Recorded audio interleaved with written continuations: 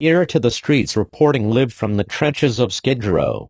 Chinwendu Azuonwu will appear in court for third-degree felony money laundering charges after he allegedly scammed a woman out of $100,000 by pretending to be Bruno Mars. Court documents say the scheme took place between September and October 2018.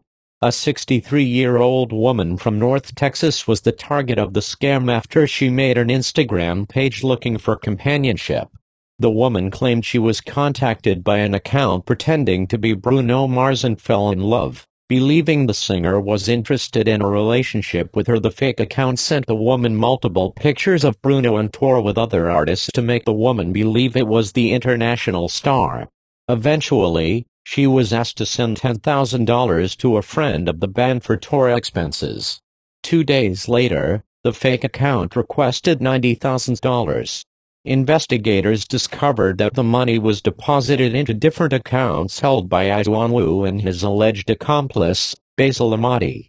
When the two were interviewed separately by investigators, Azuonwu claimed to not know where the money came from, while Amati admitted to knowing Azuonwu. Chinwendu Azuonwu and Basil Amati have been charged with money laundering.